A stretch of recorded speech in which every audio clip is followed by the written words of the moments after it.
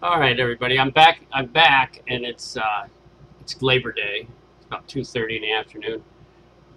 I'm in my office. I'm on my OBS software, which I'm much more comfortable with. Um, so I'm going to go over chapter 14 for you, and I'll make myself small here and get on here. I don't think I had any other. I'm going to see whether that I just went over on WebEx. I just went over the homework on chapter 13, and I'm hoping that I made a recording. And if I did, it would show up in here. And you can see last week's class was recorded here. So if you come into Cisco WebEx, you can see here's all of our meetings. I could start another WebEx meeting. I suppose I could record this on WebEx, but I'm going to record it on YouTube anyway. And what you do is you go in, here's past meetings like last week, and then here's recordings. And you can view this recording. You can actually go on here, just press copy there and view recording, and it'll come up of me doing class, I hope. We're going to find out. See how good my connection is down here in La La Land.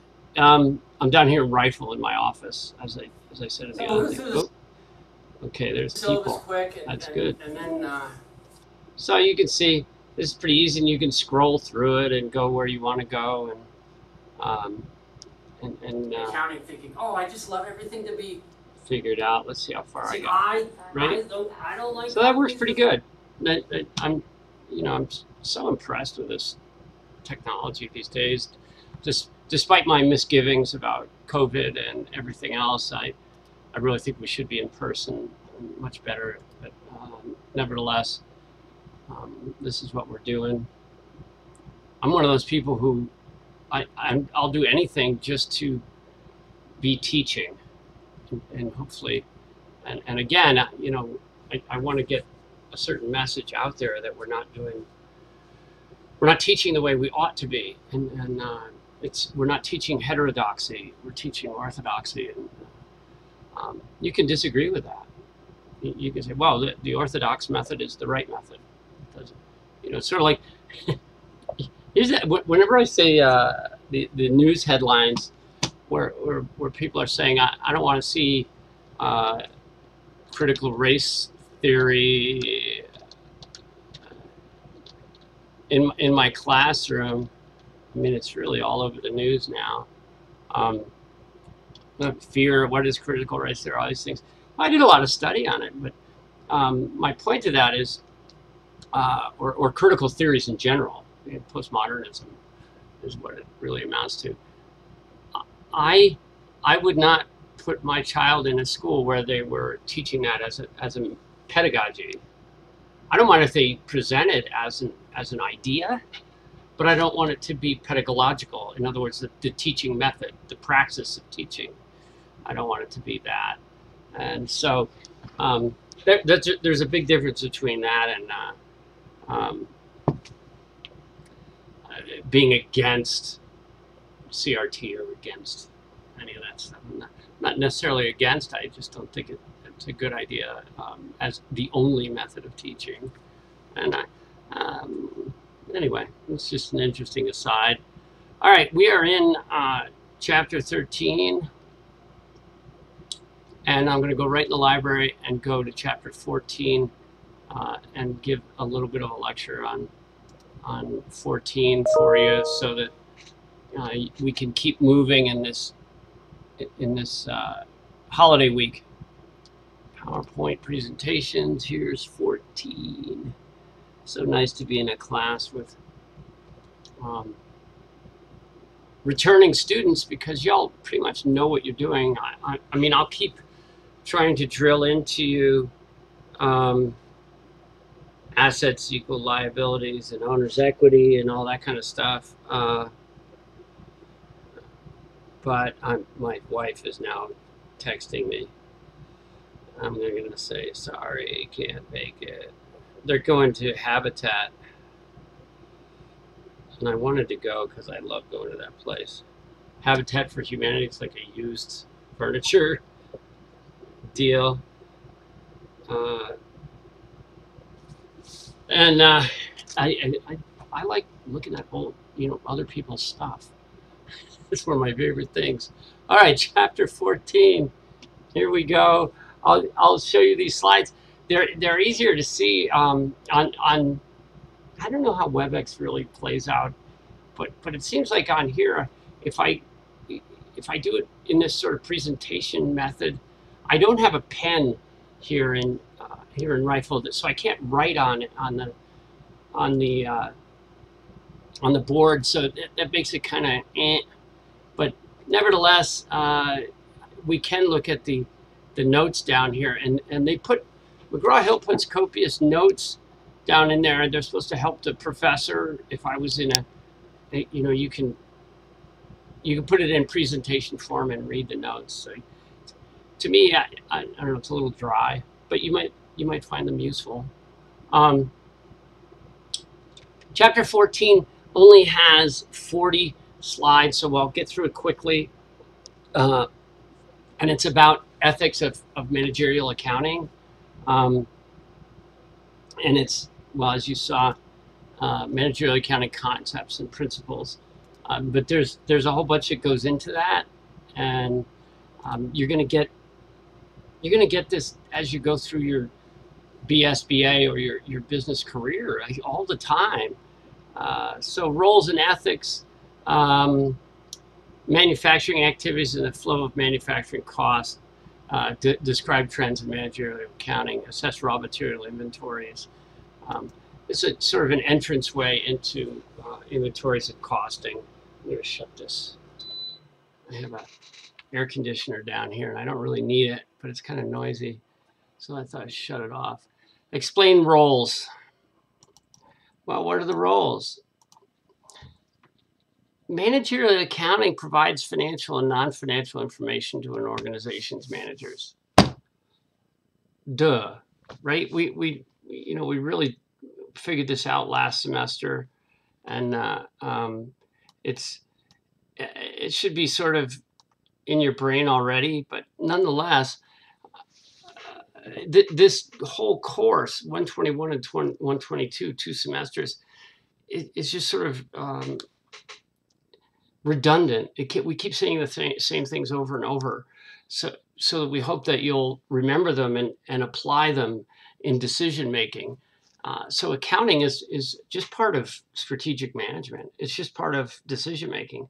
It's about making order out of chaos, and every business is chaotic. So if you can make order out of it, you're going to do well.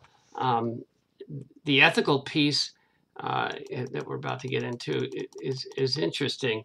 This managerial accounting provides financial and non-financial information to organizations' managers. Yeah.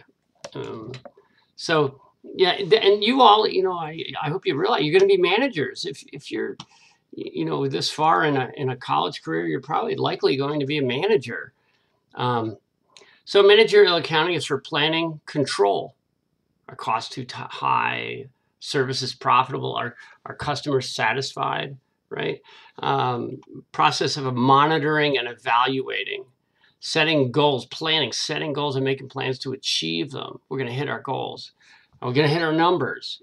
I could probably draw on here if I felt like it. But anyway, again, we're back at, we're in the second semester of accounting, but we're still trying to nail down what the purpose of all this is. And you should have it pretty much intuitively by now that if you can make some order out of the chaos that is your business, you're going to make better decisions, and you're going to play better with others if you know what if you have good information.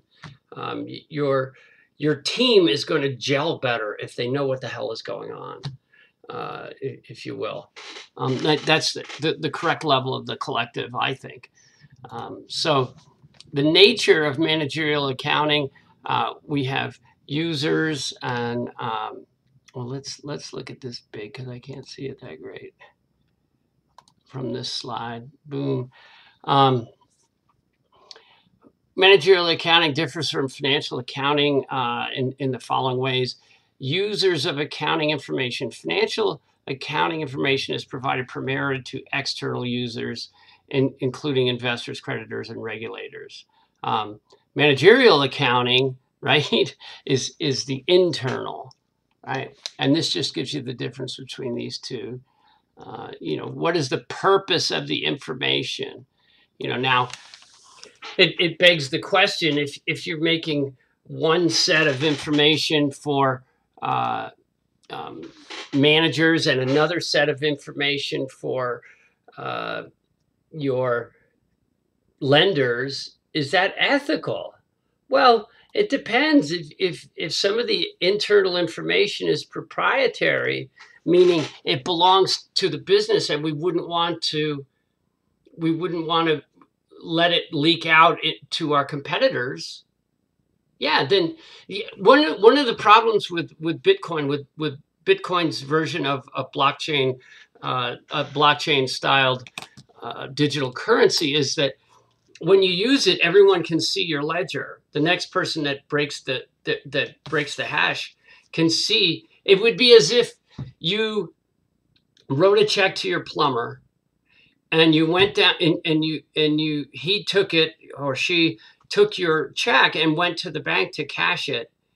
And they walked up to the teller and they said, "I have a check here from Jim Cleaver." And the teller immediately showed you all of the transactions that I had made in the last 6 months. And that's sort of the flaw in Bitcoin. You can see all of the transactions. You can see how that would be a problem for competitors. You don't want competitors to know who your vendors are, what the prices are you're getting, what kind of contracts you've negotiated with vendors, things like that. So that's why managerial accounting would be internal. It would stay internal in some cases. Most of the time, your competitors already know what's going on. That's my opinion. But you never know. Now, how can I make this go forward? I think I just click on it. Okay, fraud and ethics. Fraud is, we went through this in the first year, in the first semester. Affects all businesses, costly. ACFE. I've read, they have their own journal, and I've read some things about fraud that are interesting. I think the bottom line of all of this is, are you doing it? And do you have a system, and are you sticking to the system? Are you doing it? Period. And here's 4 things: ensure reliable accounting, protect asset, uphold company policies, promote efficient operations. Yes, of course. We all remember from last semester, if you didn't take the course out of this book, there's this thing called the fraud triangle, and it's got 3 sides: opportunity, rationalization, and financial pressure. I think I make it a lot more personal. As a man of God, I consider myself, I want to know my employees well enough so that I can minimize this, right? I want to be personal with people so they know who I am, and that's culture. What kind of culture are you maintaining in your, and it doesn't have to be religious. It doesn't have to be, we only hire Catholics or something. You can't do that anyway. But supposedly that's illegal. But what I'm saying, you may ask somebody at an interview, if you could ask the question, you would say, do you believe that there's a morality that comes from our culture? Do you think it's, where do you think your morality came from? And I could give you biological origins. I could give you cultural origins, such as churches and institutions. Ethics, of course, is what we practice within the company. It might be that we constantly, our ethical base might be based on this triangle, or we may have a handbook, or we may have something else. But if you look at this triangle, most of the time, rationalization and financial pressure are due to the fact that I don't know my employees. If I know you and I know your kid is sick, we can we can pass the hat down on the factory floor and get you some money to tide you over, or I can make sure that you get AFLAC insurance, and so that you have some insurance that covers you during a time like that when a family member is sick, or I could offer it myself through the company if I'm the owner. These are deeply moral things, and some of them, I think they pay handsomely in employee loyalty, etc.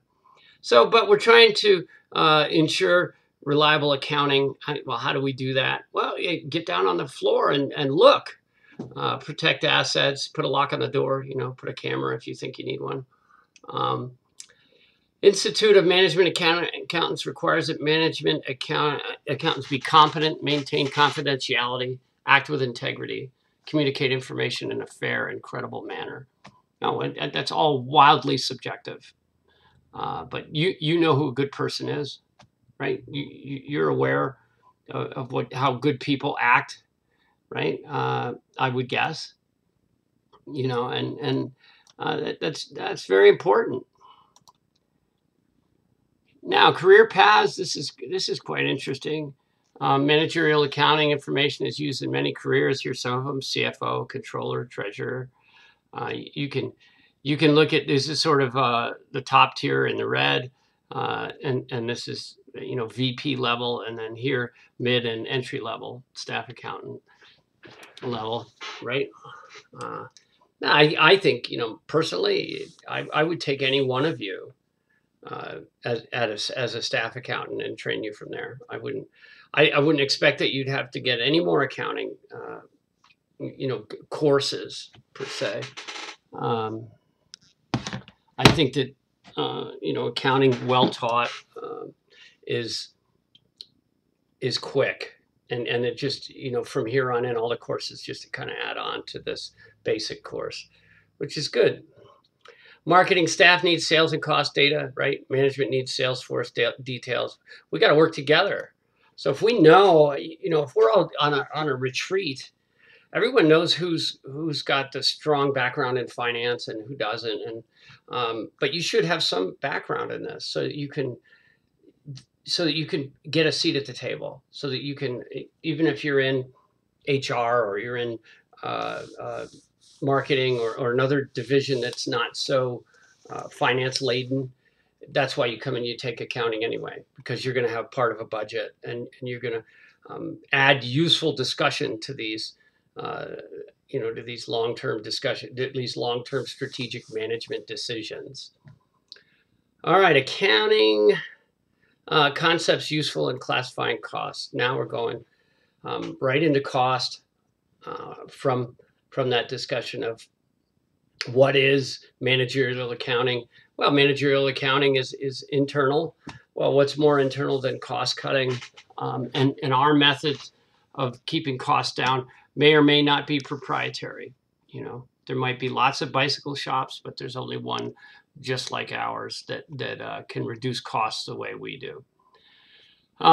So the first idea we have is direct versus indirect costs. Direct costs are traceable to a cost object. One bike. You could look down here and you'd see it. We could trace those costs. So the tire, the frame, right? Indirect costs can't be cost effectively traced to a cost object. That might be accounting, administration, rent, manager salaries, right? Light and heat, that stuff. Direct materials. Costs are costs for direct materials that can be cost effectively traced through the manufacturing process to finished goods. So we get this idea of materials. What is it? I don't know. Tires, rubber, tire seats. They give you tire seats, frame, pedals, brakes, cables, right? Those are direct. We know exactly where they're going. They're going on a bike. Direct labor, wages and salaries for putting that thing together. Oh, yum. Example, in a manufacturer of a bike, wages paid to bike assembly worker. That's direct. We can really we can look at that bike and go, it takes 5 hours to put that thing together, which is fun because you can say how each employee is going to be a little bit different on putting that bike together. right? Some of you are going to be really good at that. Others, we're not all the same. That's a problem with the equity and equality people. We're not the same at doing anything. Some people are, I'm too slow to do taxes. How about that? Ask Megan. I'm too slow. I'm slow. I don't know why. I don't bounce from, I can't bounce through people's taxes really fast. And you have to do that in order to make money. Factory overhead consists of all manufacturing costs that are not direct materials or direct labor and cannot be cost effectively traced to finished goods. That's overhead. Indirect labor, that'd be like, if I'm pushing a broom on the factory floor after each shift, that might be, or fixing the windows, or I'm taking care of the building, putting new light bulbs in, all that maintenance stuff. I have a good friend who does it for the hospital down here. It's a big job. Indirect materials, screws, nuts, staples, right? Indirect, oil, lubricants. Indirect other costs, factory utilities, keeping the lights on. So now we have another concept. So we started out with this concept of direct and indirect costs, right? That was here, and now we're going to talk about prime and conversion, right? So this is the vocabulary that you gotta kind of get your head around. And I know I hate it. It's just more and more vocabulary all the time. I get it. We have direct material, direct labor, and factory overhead. This is the conversion cost. Direct labor and factory overhead are conversion costs. Direct material and direct labor, prime cost. This is how they're combined. And it makes sense. If you're trying to get your head around it, try and think of putting a bicycle together. That's a great example. So our manufacturing costs, direct labor, direct material, and factory overhead all go into the product, right? Period costs are non-production costs linked to a time period, not products. Selling expenses, right? You can think of sneakers if you like. How much does it cost to get Tiger Woods or whoever is the Nike person now selling expenses are costs to obtain orders and deliver finished goods to customers. That would be a selling cost. Well, I was going to use a bad word like jock. That athlete or a famous person that you might use to advertise your product. That's a selling expense. G&A, general and administrative expenses, are costs of staff support and administration function. G&A, you'll hear that over and over. Hopefully you're already familiar with it. General and administrative staff support, paper, all this. Let's look at product versus period. And this is a good little chart to get a grip on this. Product costs for a bicycle, right, with tires, seats, handlebars, frames, chains, brakes, right? Indirect costs, indirect and direct, right, for a product. Factory accounting, rent, manager's salary, light and heat, insurance. Right? Now, period costs here, advertising, promotional materials, office accounting, office employee wages.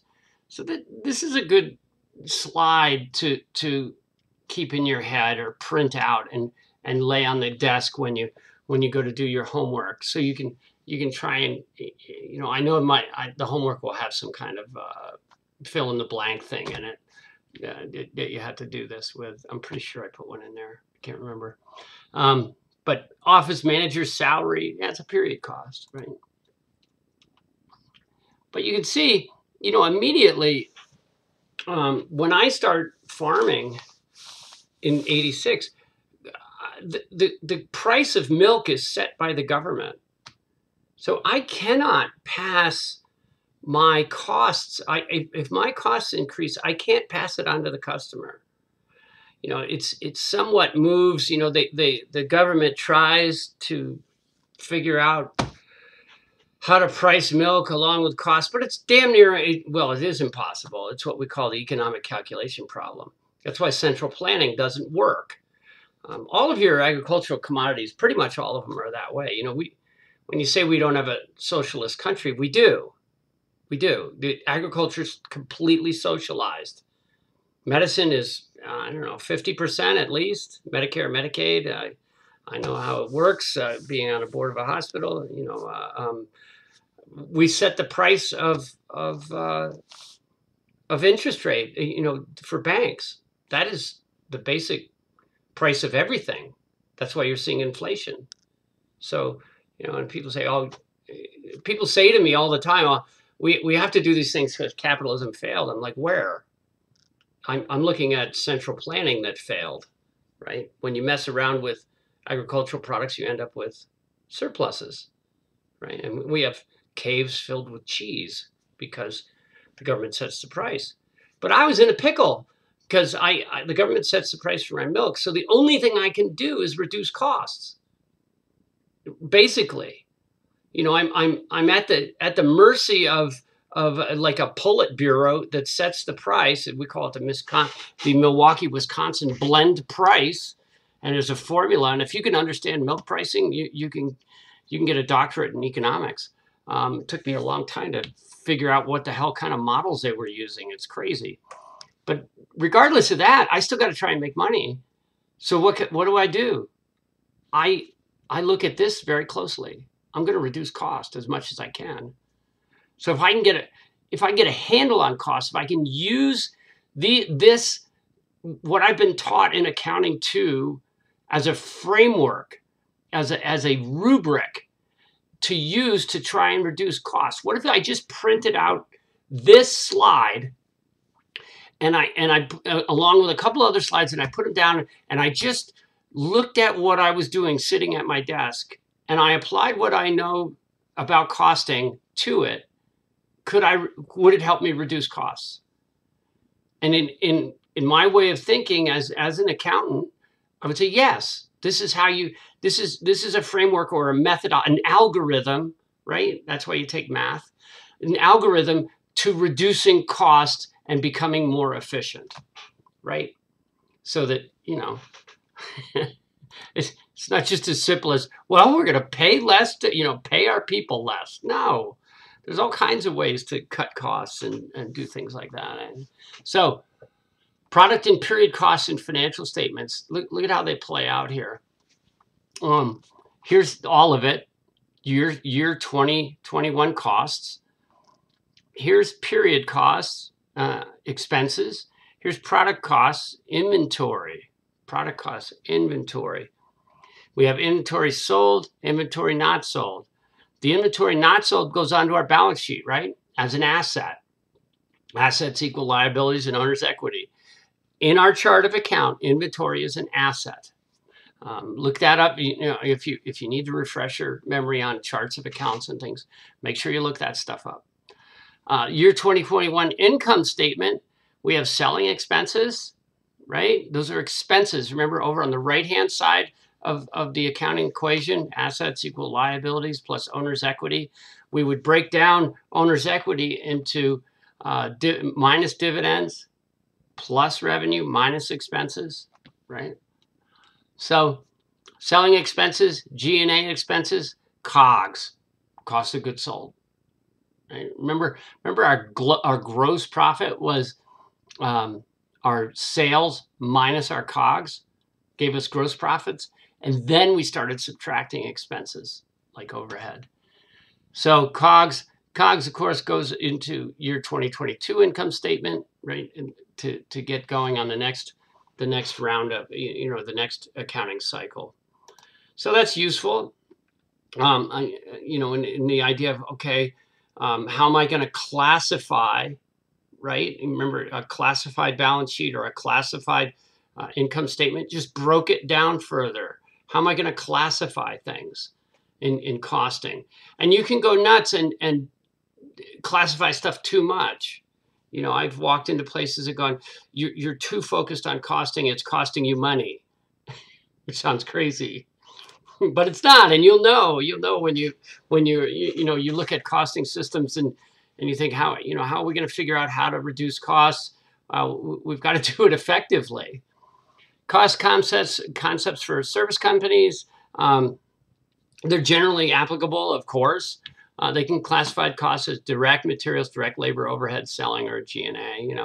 If you're a service company like my lawn mowing business, what are your you could break down my costs. How much, like here'd be a metric. How many gallons of gas per dollar of revenue, per sales, right? How many gas per sales? That would be good. How can we reduce that? Get people to walk faster behind the mower? Get faster mowers if they're self-propelled, right? You know what I mean? Things like that. But you give up quality. Anybody who's ever cut a lawn said, you go too fast, it's not going to look good, right? All right. Now let's prepare an income statement and a balance sheet for a manufacturer to try and figure out how this inventory and costing thing goes together. So look what we have. Now just think, if you all know what the accounting cycle is now, right? The accounting cycle involves stopping and measuring. So we got to stop. When we stop, if you're going to stop and measure on December 31st, and you're building something like cars or Dreamliners or 757s or something, you're going to have one on the assembly line that's half done. So we have to have a method of reporting on the balance sheet that reflects partially finished goods in a manufacturing company. So if you can imagine that, even the bicycle, you're going to have one that's, got no tires on it or whatever. So what we do is we start with this raw materials inventory. These are materials that are waiting to be processed. They're out in the warehouse. We have a work in process inventory. This is partially complete products. Some materials, labor, and overhead have been added, right? And this is deeply the economic idea of when I mix my labor with good, capital goods, I'm going to get a product. Well, when do we start accounting for that? Well, right away. We start accounting for mixing labor with capital. Finished goods inventory, these are the completed products. They're ready for sale. They're out in the warehouse. They haven't been sold yet. And here they are, balance sheets for manufacturers, merchandisers, and services. And you can see what the difference is between the three. A service company, obviously, no inventory. They may have inventory of like cleaning supplies or things like that, but we would call it supplies. We wouldn't call it. It would be an asset called supplies. We would take inventory at the end of the year to see how many, how many cleaning chemicals we have left, to put on the balance sheet, right? When we reconcile our supplies account with an actual count. But it's not the same as a merchandising company that has like Target, that has all this crap on the shelves, right? That they got to count at once a year or whatever. They use either perpetual or periodic inventory methodology, right? So perpetual is every time you go to the cash register, the inventory is updated. Periodic is we're going to count once a year or once every 6 months or something like that. But eventually everyone does a manual count of the crap they got in their store. You gotta figure out what you have for shrinkage. Walmart does that. Okay. And then a manufacturing company, we've got this 3-section breakdown: raw materials inventory, work in process, and finished goods, right? And it's the same here. Rocky Mountain bikes. The primary difference, of course, inventory, right? So reporting costs and the income statement. This is a great graphic to look at. We have a beginning merchandise inventory for a merchandiser, and then we have cost of merchandise purchase minus ending inventory gives you COGS. Now here in the manufacturer, we have beginning cost of goods manufactured minus finished goods inventory, cost of goods sold. Seems the same, right? Except look, right? Look at the difference here between merchandise and manufacturing, right? Cost of goods available for sale, less finished goods inventory ending. Right? So pretty simple when you look at it. So explain these manufacturing activities and the flow of manufacturing costs. Again, I don't think I blocked anything there. Nope. Material activity. This is raw materials in your beginning inventory, right? And then we have these purchases, if you remember from all our inventory stuff. Production activity, work in process inventory, direct materials used, direct labors used, and factory overhead used. The balance sheet gets this raw material inventory, ending work in process inventory, ending finished goods inventory, right? They get all that. And the income statement gets COGS. This is sales activity of finished goods. Once we know what we sold, then we unsold goes back to the balance sheet, sold goes to the income statement, right? Clear as mud, I think. You know, it's pretty simple. I know it doesn't seem simple probably 2 weeks into this semester, but you know, try and wrap your head around it as you might see the flow in this thing go. All right, now we're going to prepare a schedule of cost of goods manufactured, right? And explain its purpose and links to the financial statement. So this is, I think they do this better than they've done in the past. I like this methodology. The book, this edition, I think is simpler. Anyway, schedule of costs of a good manufacturer summarizes the type and amount of costs incurred in a company's manufacturing process. Type and amount, right? So we're trying to get a handle on our costs. We want to break it down into types and amounts. Direct materials plus direct labor plus factory overhead gives you the total manufacturing cost. Plus beginning work in process minus ending work in process gives you the cost of goods manufactured. Okay? That's the equation. That's the one you got to remember to figure out the homework. All right, and here it is in a statement. And I think I can do this. Let me do this like escape thing, and you can look at these. It gives you compute direct materials used, compute direct labor used, compute factory overhead used, and it goes there one by one. You can stop the tape and look that over, but we're going to sort of beat it into you when you do the smart books and stuff. So here's direct materials, direct labor, factory overhead, and finally in the fourth, cost of goods manufactured. So, and then we go to key calculations in schedule of cost of goods manufactured. This just tells you, you know, total manufacturing costs equals direct materials, direct labor, factory overhead. Cost of good manufacture equals total manufacture costs plus beginning and ending work inventory. This seems like Greek. It is. It gets. You know, as I said, you know, after these basic concepts are in your repertoire, so to speak, then it just gets more and more complicated, and you can go and take cost accounting, and it'll get deeper into this. But you're going to get enough of an overview to go, okay, I understand. You know, cost accounting. I understand that we got to break down costs.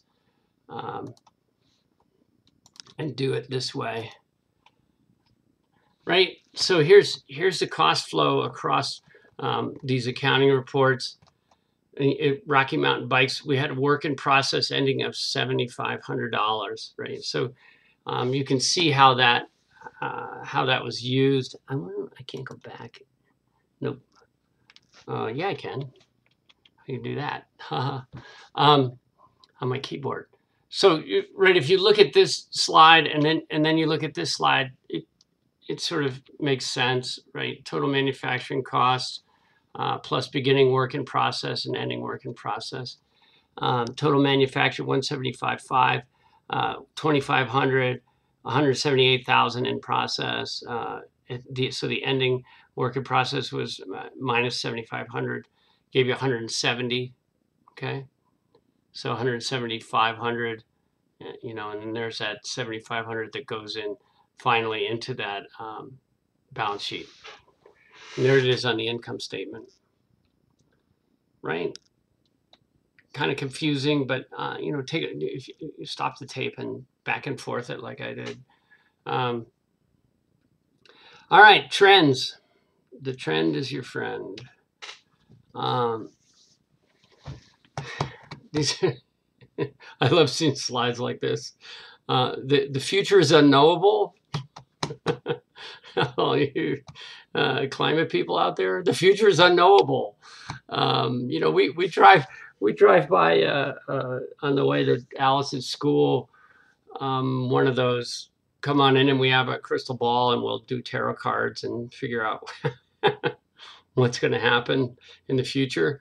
And we all laugh at that, you know, but when it's in business and somebody's got a model, we go, oh, no, that's real. And you're like, nah, don't get married to your mathematical model. But anyway, trends in digital manufacturing, customer orientation, e-commerce. Do you think that Amazon's going to take over the world? Well, no, I don't. I think if that was going to happen, Sears and Roebuck would be not out of business, you know, because back then everybody had a Sears catalog and everybody had a telephone. So e-commerce is fun and Amazon's really cool, but it's a higher cost operation. That's just logic. So they exist on hot air right now. Service economy, there's no such thing. Eventually, we'll have to go back to manufacturing what we buy here, at least in some part. You can't be a debtor nation. We are currently a debtor nation. You know, so we can't all just be servicing each other, you know, serving one another. That's not an economy. Consumption is not a product. Consumption is not a product. Although we think it is. The joke about that is that, you know, there's 5 people on a desert island and, you know, like Lost, and they start divvying up the work, and, you know, it's people from other countries, and you know, one person goes out and gets coconuts, the other one goes and starts fishing, and one of them makes a lean-to, you know, a shelter, and the other one makes a cook fire and starts cooking, and the 5th person is the American, and they all sit down to eat, and the American hasn't done anything, and they all look at him and say, well, what do you do? And he said, well, I'm an American. I consume. You need me. Without me, none of this is useful. And he gets voted off the island because that's stupid. So think of that in terms of global, you know, global politics, geopolitical kind of. You can't be a consumer nation forever. You have to add to the game. The goal of lean business model is to eliminate waste while satisfying the customer and providing a positive return. I'm looking at my phone again. I apologize. I think, and remember where you heard, there's another genius cleaver thing that you get what you pay for. But I think that we're having a reassessment of lean principles, considering the tragedy of the overreaction to COVID and the ramifications on the supply chain. In other words, lean principles were, we'll get all the parts we need for our car when we need them, and then we'll put the car together. Eliminate waste by satisfying the customer and providing a positive return to the company. Continuous improvement rejects the notion of good enough and challenges employees to managers to continually improve operations. Some of these lean principles, I think, are going to be, slightly modified. Just in time manufacturing in particular, I think is going to be looked at very closely. The companies that were able to get chips, now there's a whole bunch of sales being lost in the automobile industry now. They're losing sales. That's the thing you never ever want to do, is lose sales. Have you ever been to the supermarket lately? There's stuff that's not on the shelves, and I don't know why, but it's not. It's some kind of supply chain snafu. So TQM, Total Quality Management, you're going to hear about this in your strategic management class. Constant focus on higher standards, seek and uncover waste, quality improvement. I look at all these things, and I'm a late in my life business student, and I gotta tell, I love academia. I love reading papers. I think I'm better read than most of my colleagues, just because I like it. However, I think a lot of these buzzwords and phrases and systems that have been immortalized in textbooks merely tell me that, well, they make me say things like, I don't care what kind of quality management system you have. Are you doing it? Do you actually sit down? And if you're a manager right now, as a matter of fact, are you sitting down and going, hey, what are we doing about quality improvement? Are we doing anything about it? Do we even talk about it? Because most companies don't. And some say they do. Enron was famous for that, right before they went out of business and ripped off millions of people. So seek and uncover waste. Well, of course, everybody wants to do that. We don't want wasteful operations. CMC is wildly wasteful, despite they have a problem. They don't have a profit motive. When there's no profit motive, you're wildly wasteful. That's why we have too many buildings, and we don't pay the teachers enough, and that's not a reflection on me. I don't care. I do it for the love of it, but we're not focused on the right things, because it's hard to do TQM when you don't have a profit. That's the genius of free markets. Profits are what you need. They're not just a thing that people waste on themselves. They're a thing that drive discovery, that drive choices, that drive continual improvement. So TQM, it's a good one to know, good buzzword, good phrase to know. Just in time, I think I just mentioned. I think there's going to be a serious look at this as we get through these supply chain difficulties that we're already having. Complete products just in time, receive customer orders, schedule production, receive materials just in time. That's the deal, and you're seeing that this disruption in supply chains due to this disease that we handled poorly. We allowed the political class to shut down our supply chains, and by the way, a lot of people are going to die because of that. A lot of people in poor countries. And I've been doing a lot of reading on this. I can't say it enough. Locking down and is great for rich people. It's not great for poor people. Complete parts just in time for assembly. Let's see. So we're setting you up so you know these things. Value chain. This is a subjective idea. Again, what is a value chain? A series of principles that add value to the company's products. Raw material, baking, sales, service. Service is these principles amongst them. How good is your service? Well, what if it's an airline? When was the last time you had a great flight? And nothing against, again, it's not an ad hominem attack on your Aunt Matilda, who's a flight attendant, or your Uncle Jerry. In general, flying is terrible these days, I think. Maybe you don't. So there's a value chain, and do we look at that? What is our value? Is that a good metric or a good framework to use in order to make our company better? This is the chapter that delves into some of these ideas that you're going to see over and over till you get to your capstone course, and you start to put all these things together. CSR. This seems like everybody thinks CSR is the greatest thing since sliced bread. I don't know what this is. I don't know what it means. It's subjective. If you can't define something for me, I think it's silly. Corporations must consider demands of employees, suppliers, and society. When did they not? They've been doing that since day one. That's silly. Corporate CSR goes beyond law. Oh, really? Okay. Triple bottom line. This is a made up thing. Triple bottom line. I don't know what it means. Impacts how businesses report.